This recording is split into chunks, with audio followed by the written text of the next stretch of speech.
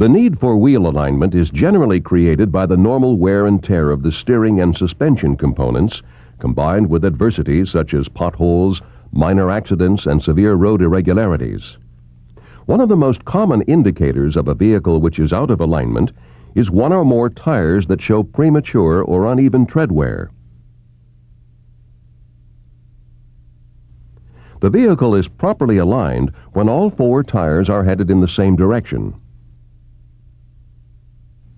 If a wheel is angled too far inward or outward, such as this example of improper front toe, the shoulders of the tire will wear prematurely.